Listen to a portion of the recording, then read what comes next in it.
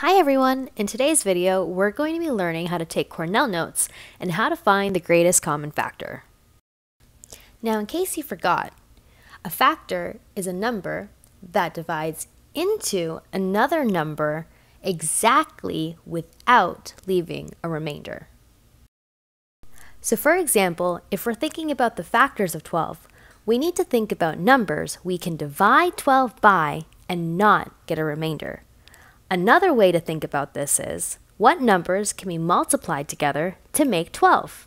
Well, 1 times 12, 2 times 6, and 4 times 3. So the factors of 12 are 1, 2, 3, 4, 6, and 12. So now that we remember what a factor is, today we're going to watch this video and learn how to make our Cornell Notes. Now remember, Cornell Notes originated from Cornell University, and it's a great way to take notes because it encourages us to read our notes multiple times, and this helps us learn. Cornell Notes have a special template. On the top, I wrote the topic for the video we are going to watch, which is greatest common factor, or the GCF for short. I divided up my page, and the bigger section is where we're going to write the key ideas from the video. We will worry about the side and the summary section after we write our key ideas from the video. So let's get started on learning more about the greatest common factor. LOL, aka ASAP, TTYL, OMG, YOLO! And last but not least, GCF.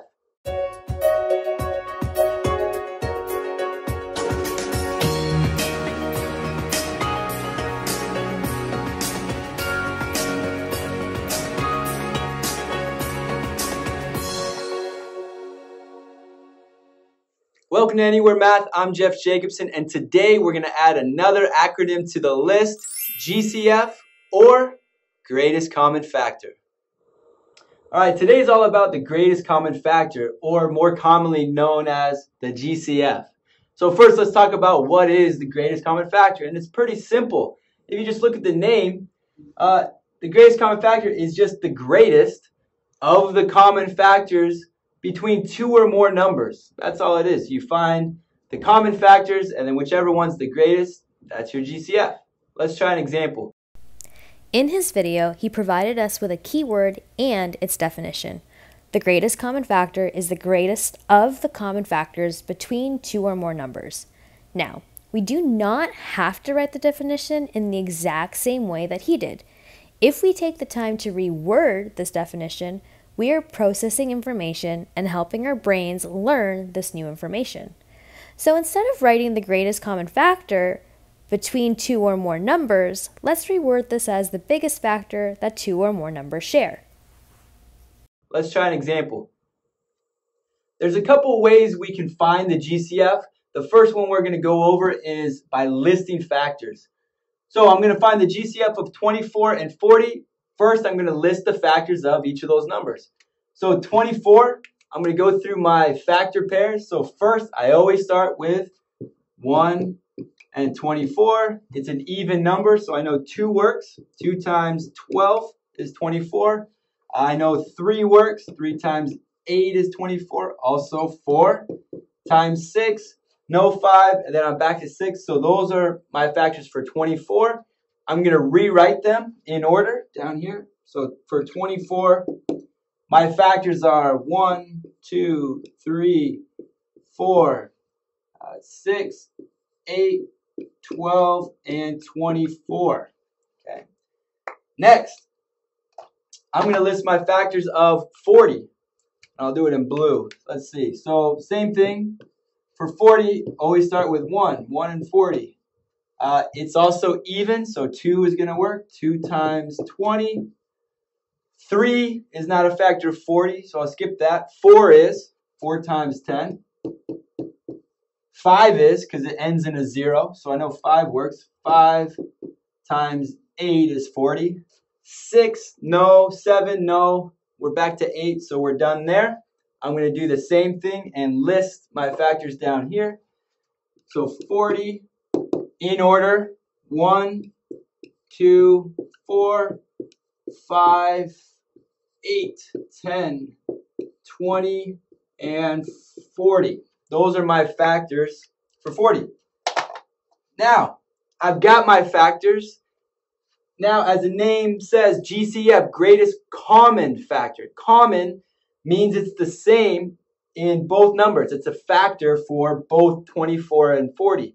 So what I'm going to do right now is I'm going to circle my common factors. Well, 1 is common. They're in both. Same with 2. Same with 4. 3, no. 5, no. 6, no. 8, yes. 10, no. 12, no. 20, 24, 40. So those are all my common factors. 1, 2, 4, and 8. And then all you got to ask is, well, which one is the greatest of the common factors? And obviously 8 is the greatest. So my final answer, the greatest common factor of 24 and 40 is 8. GCF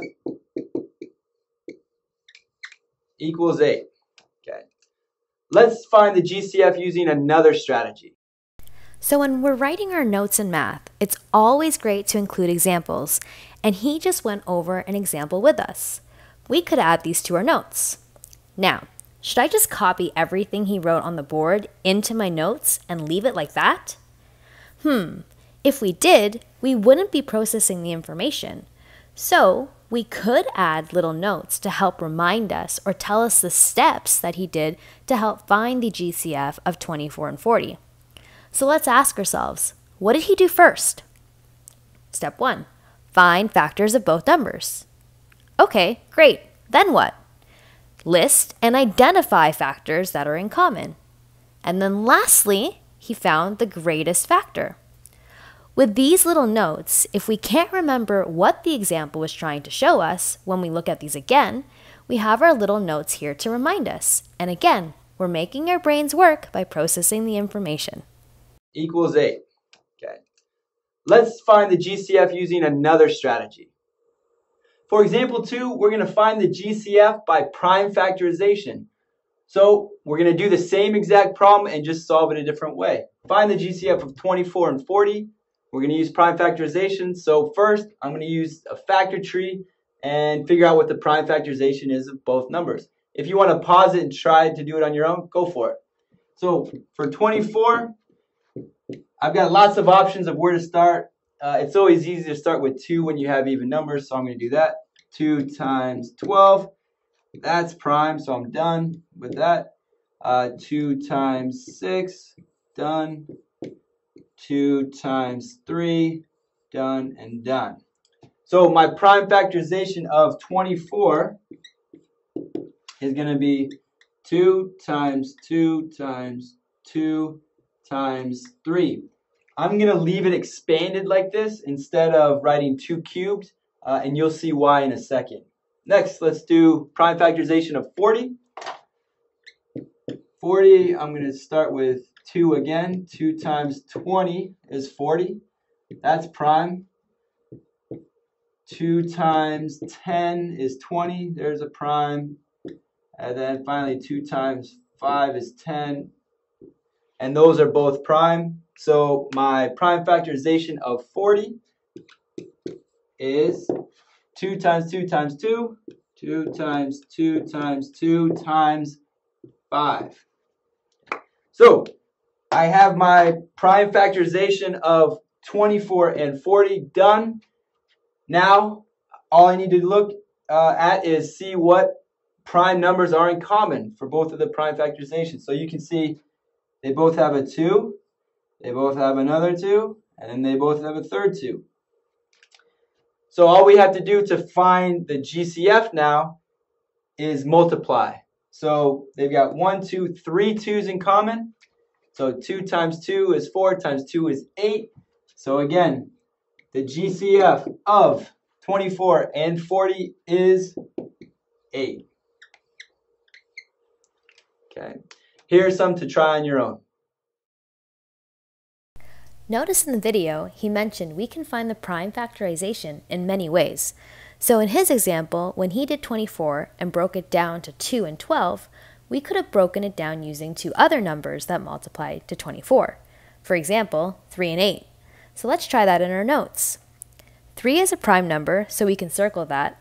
Then 8 is 2 times 4, and 2 is a prime number, and 4 is 2 times 2, and both of these are prime. So notice that we get the same prime factors at the end, 2, 2, 2, and 3. Now, pause the video, and why don't you try to do the prime factorization of 40 with the factors of 4 and 10.